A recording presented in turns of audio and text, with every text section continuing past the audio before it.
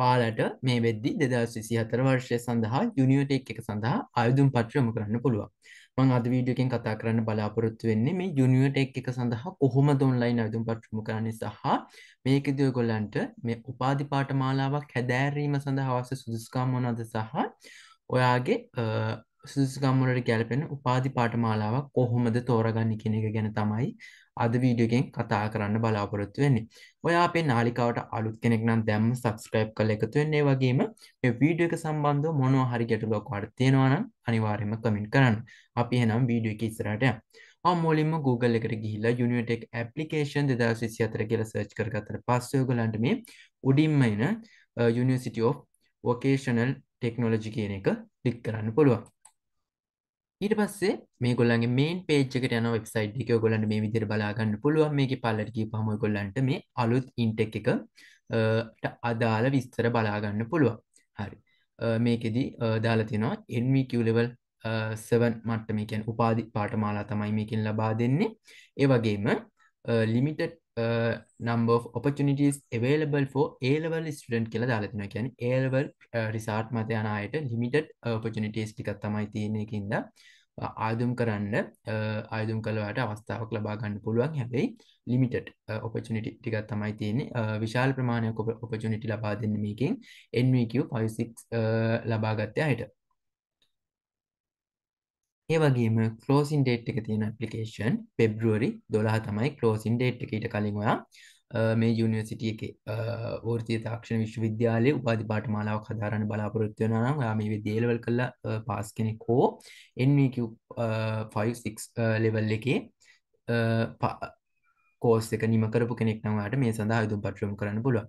අපි බලමු මේ පාඨමාලාවෙන් පාඨමාලාවට මොනවද අවශ්‍ය සුදුසුකම් කියලා. ඔයගොල්ලන් මේ යට තියෙනවා ඔන්ලයින් පෝර්ටල් ලින්ක් එකකින් යන්න පුළුවන්. නැත්නම් මේ ඩීටේල්ස් ගන්න පුළුවන්. දෙවෙනි ලින්ක් එකකින් අපි බලමු මේකේ ඩීටේල්ස්.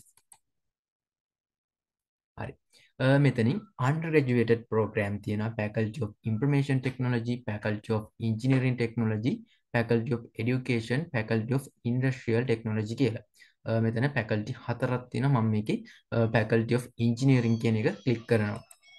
හරි. මේ Faculty of Engineering එක ක්ලික් කරපුවම ඔයගලන්ට බලා ගන්න පුළුවන් Bachelor of Engineering Technology, Bachelor of Engineering Technology, Building Service, Manufacturing Technology, Mechatronic Technology, Construction Technology and Resource Management මේ විදිහට engineering degree හතරක් බලා ගන්න පුළුවන්.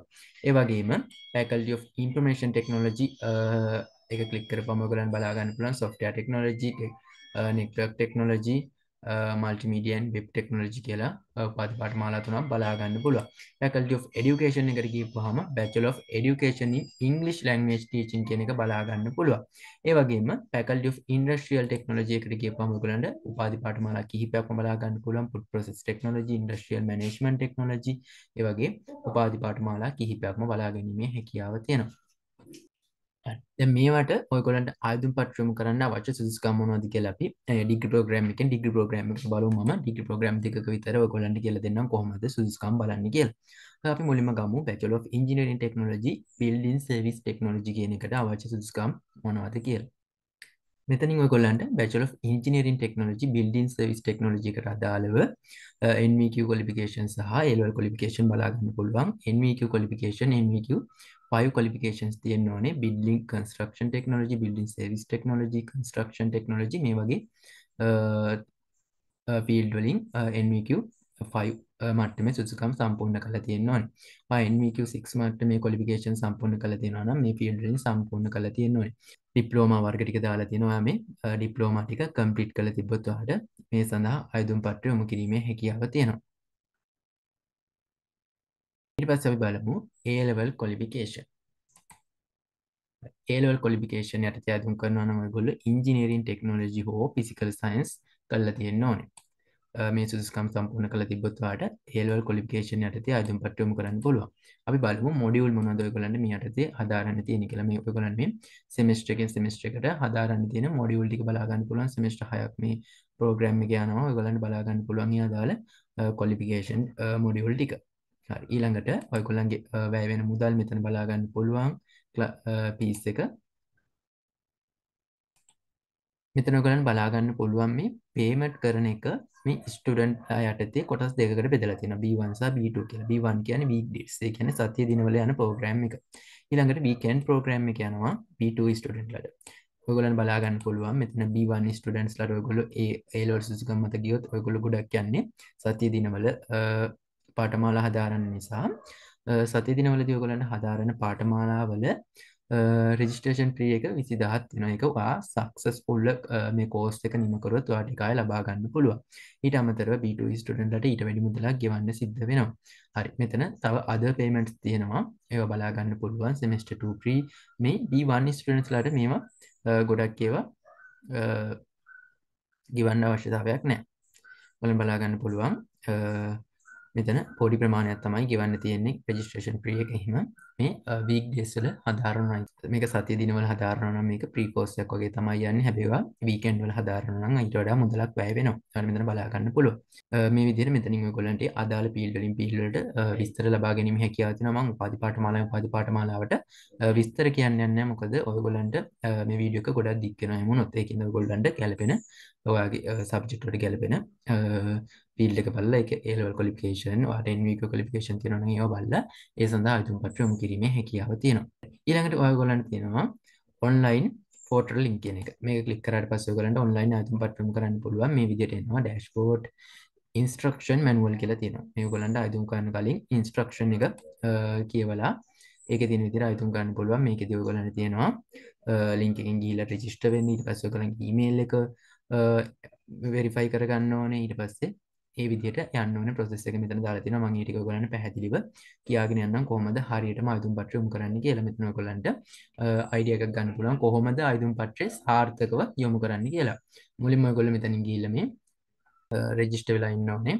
මෙතන වාගේ නම ID කාඩ් නම්බරේ යූසර් නේම් එක දාන්න ඕනේ. යූසර් නේම් එක දාද්දී ඉලක්කම් ටිකකුත් එක දාන්න ඕනේ. උදාහරණයක් වශයෙන් දැන් 453 කියලා දාලා වගේ නම දාන්න ඕනේ. නැත්නම් මෙතන යූසර් නේම් එක වැලිඩ් වෙන්නේ නැහැ. ඊළඟට ඊමේල් එක තියෙනවා.